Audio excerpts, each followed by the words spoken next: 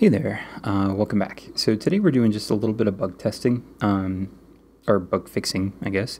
Not just testing for them, but actually fixing them when we find them.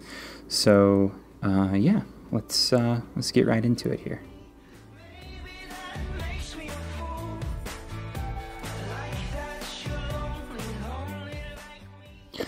All right, so welcome back. We're going to do a little bit of bug testing here today. So there's a few issues that I'd like to address right away.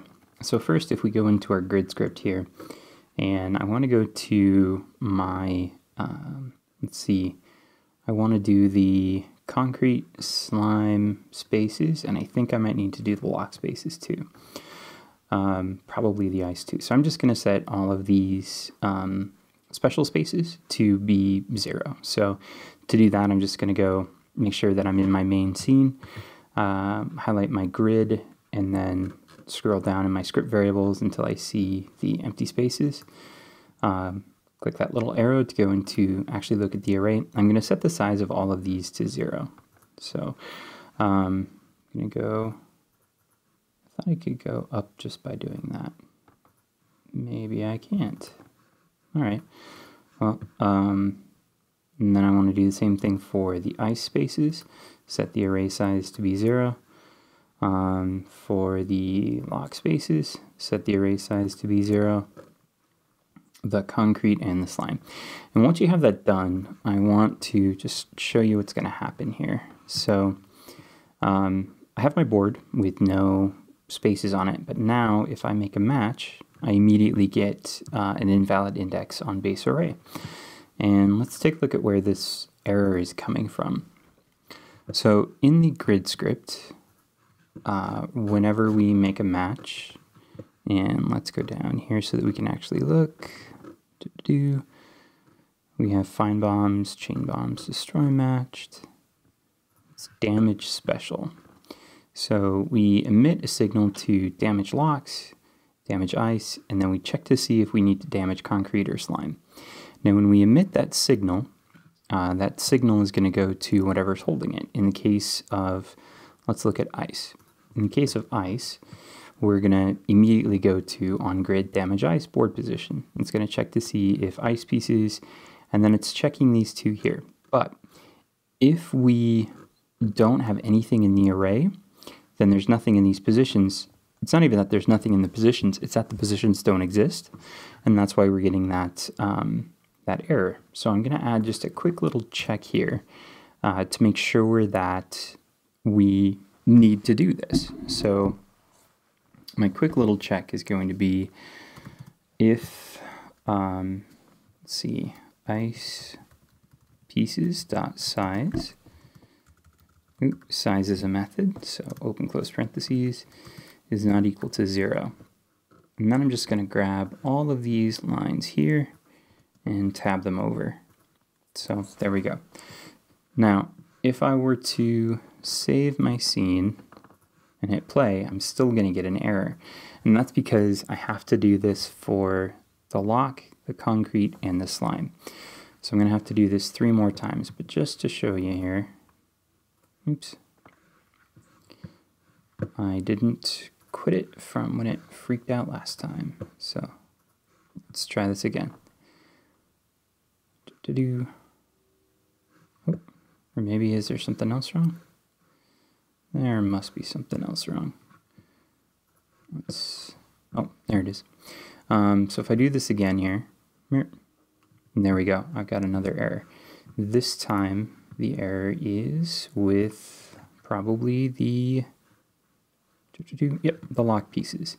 So I'm just going to add that same check here. So if lock pieces dot size is not equal to 0, and then grab all of these, tab them over, and I'll jump to my slime holder and damage slime. I'm going to say if slime pieces dot size is not equal to 0. Grab all of these, do that, and then last one for the concrete. So in on-grid damage concrete, if concrete pieces dot size is not equal to 0. And then highlight all those, tab them over, and let's go out of distraction free mode and let's try it again. Oh, I misspelled ice pieces. There we go. All right, let's try this one more time. Cool. Now let's make sure that I can make matches and have it not cause a huge mess. All right, there we go.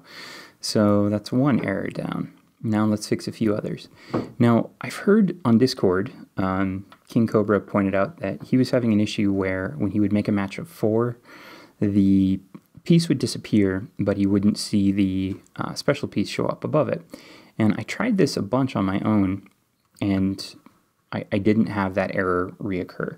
So here's one thing that you can do to test yourself. I mean, other than having to wait for a match 4 or a T or an L. Instead, I'm going to go to my grid script here.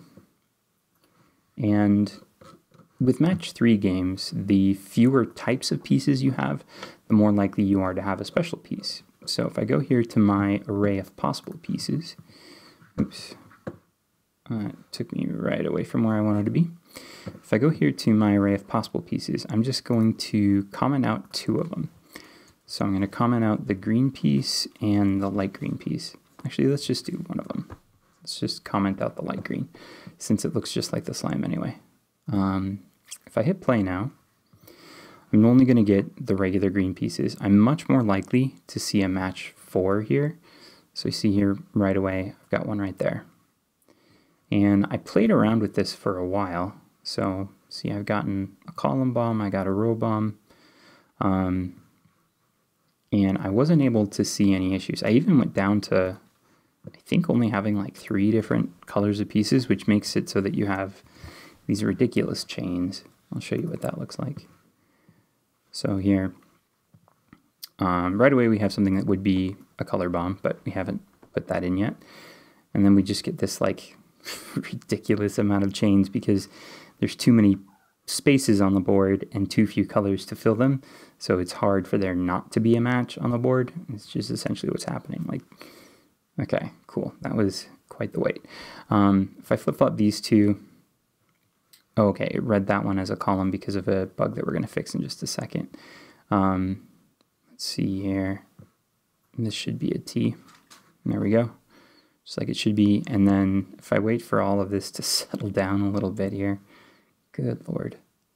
See, this is why Candy Crush has 6 colors. The more colors you have, the less likely you are to have a match. And on their easier levels, I think they only have like 3 or 4 colors, but it's a really small board for this reason. So I just want to do one more, and this is going to take like a million years. I'm going to fast forward through this.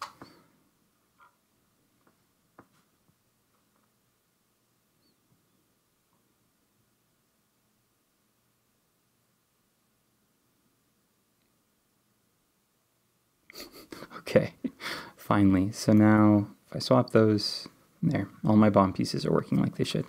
Okay, let's bring this back to a reasonable number of pieces here.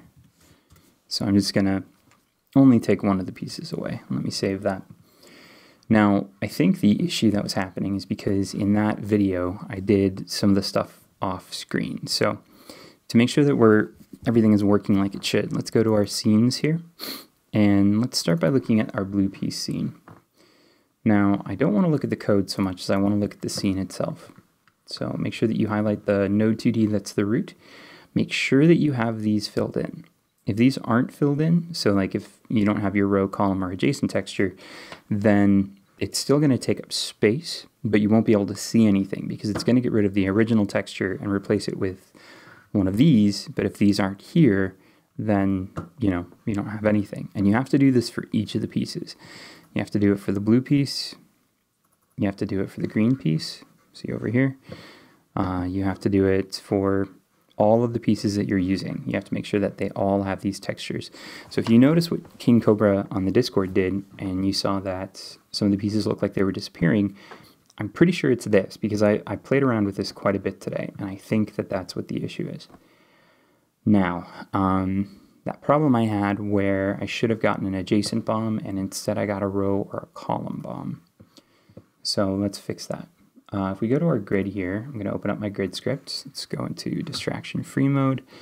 I want to look at the bomb logic.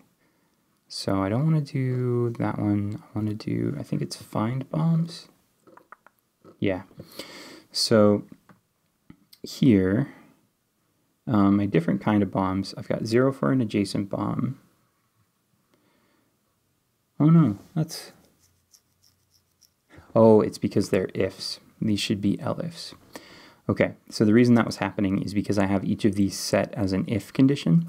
These should be else if conditions. So I'm just going to really quickly make these else ifs. And then that'll make it so that, because what happened was is it made it, yeah. So the reason that that matters is it went through here. It saw that it should make an adjacent bomb. It made it an adjacent bomb, and then it must have done the next thing too, because we weren't actually, even though it shouldn't do that because of the forced return. Let's make sure this fixes it. So if we go, I just want to go out of distraction free mode so I can see the debugger.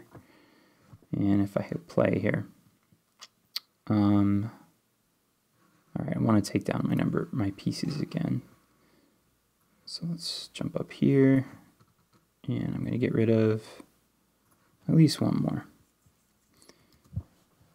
And save that. Let's go back in.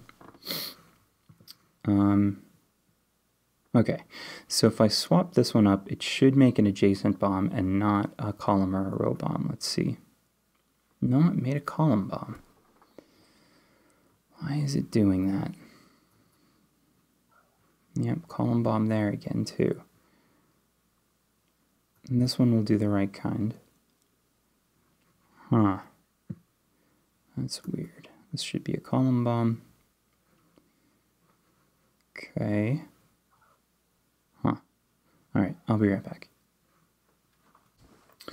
Okay, I don't actually have a really good answer for that. I'm going to have to look into that and come back to that in a later video. But for now, we have a setup that's a bit more stable. So what you can do now is you can make new scenes that inherit from this scene. So this game window scene can be our main scene.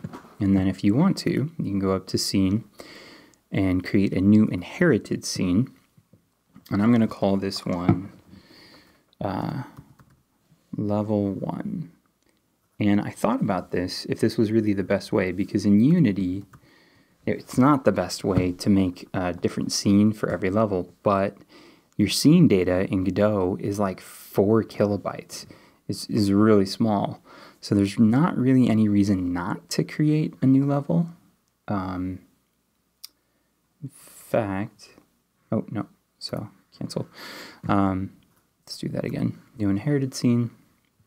The scene we want to base it on is the game window scene. And then I want to rename this one to level 1. And then in my, I'm going to save scene as. I'm going to create a new folder. I'm going to call this folder levels. And then I'll save this scene in here. Now, you notice how these are all kind of grayed out. That's because these inherit from the main game window scene. Now, I can still change the script variables though. So like maybe I want this one to be a smaller board because it's level 1. So maybe I'll make it 6 by 6. I still want to use the same size pieces, same Y start. My Y start and X start I might want to change because it's going to be kind of like up here in the corner, but that's okay. And I'm going to have no empty spaces, no I spaces, nothing like that. And rather than hitting the play button, which will play the game window, I want to hit the this play button, which will play just this scene. And there we go. We got our teeny little board here. Now we can adjust this by changing what the Y start and X start are. We can also adjust, you know, kind of like how they appear in the scene. But for now, we've got a little version of our scene here. And we can use this to create a whole bunch of different levels. And once we create the different levels, we can then create a level select screen so that we can, you know, access them, or the player will have access only to the ones that they've cleared up to.